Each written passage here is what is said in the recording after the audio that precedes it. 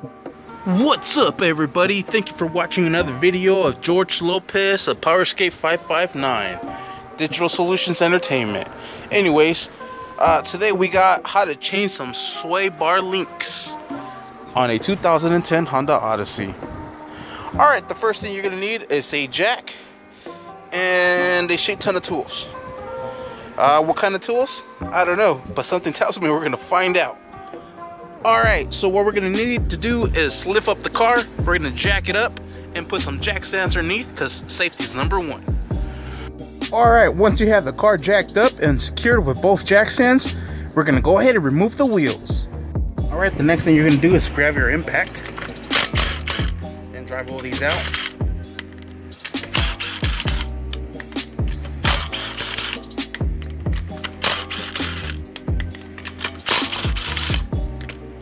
And remove the rim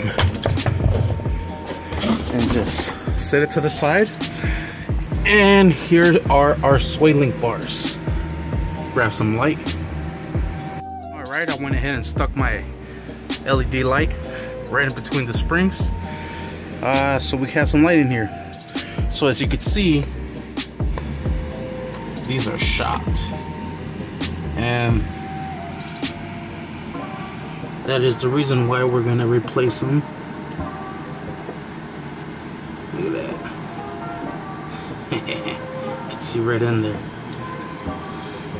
So what we're gonna do is go ahead and remove them. Looks like it might be a 14, but we're gonna find out. Oh yeah, I was hella wrong. It's a 17. I don't know how the fuck I confused that to 14. Doesn't look that big right there though. Anyways, it's a 17, so we're gonna drive that sucker out. Alright, so we're gonna be using a size 17 on here. Size 17. And this took me a second to break it loose. So once you break that loose, you can tell how worn out it is, because you should not be able to move this. Demonstrate. Can't move it for shit. That's how I know it's not supposed to move. And notice that that one does have vinyl nuts, and this has flange nuts. Yes.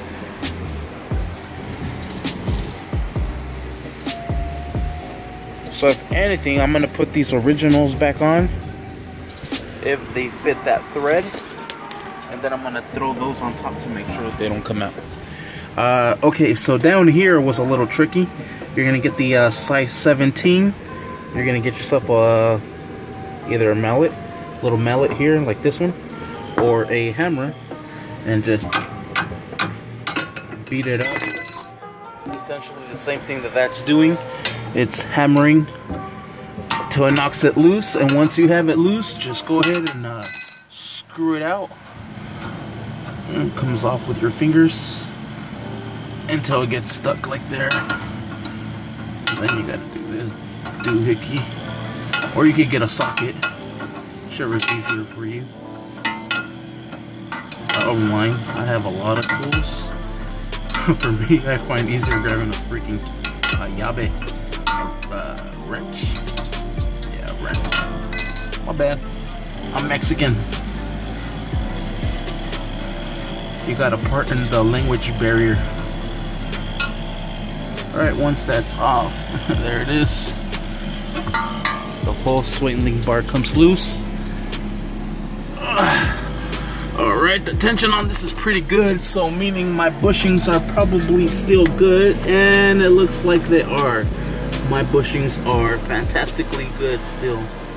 Thank God the sway link bars didn't mess them up. Because as you can tell, that would be a bitch to get to them. Yes, it will. There's 2 nuts, or 2 screws on both ends. Good luck fitting a socket in there. Yeah, boy. Anyways, that's still good.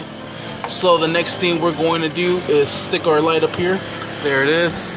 Alright, we're going to grab our other sway link bar, and we're going to go ahead and remove these ones from here. My bad for the noise, they're out there cutting the grass. Anyways, so we're gonna go ahead and throw this one right there and this one right there. All right. And like I said, we're gonna throw on these factory ones.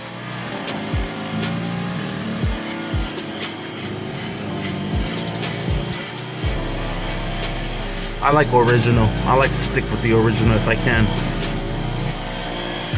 So after we tighten those down, we're gonna throw these on here because it looks like it might have enough thread to catch the nylon after we put them in there. So this is gonna extra secure it in there, make sure it doesn't come out, because like I said, safety is #1. Where the hell's the other nut? There it is.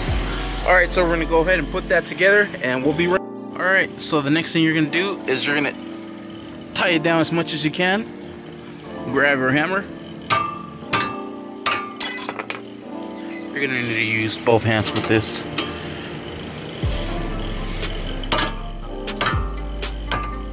So you can see how much it went down.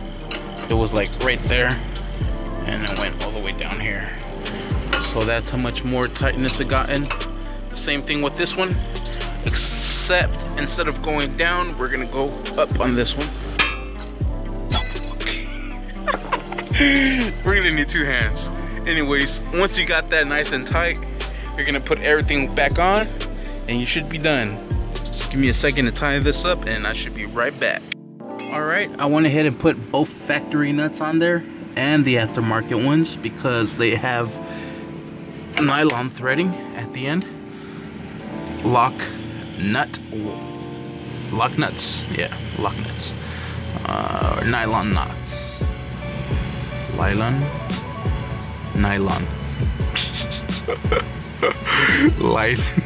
nylon nuts. God dang. Anyways, that's how you get that shit done. Now we're gonna slap the wheel back on and we're gonna do the other side. But anyways, you seen how I took the wheel off, you seen how I took the sway bars off, and that's how you replace the sway bars on a 2010 Honda Odyssey. Sweet. Thank you for watching. Please like and subscribe. Don't forget to hit that bell. All right, let's get out of here before we get kicked out.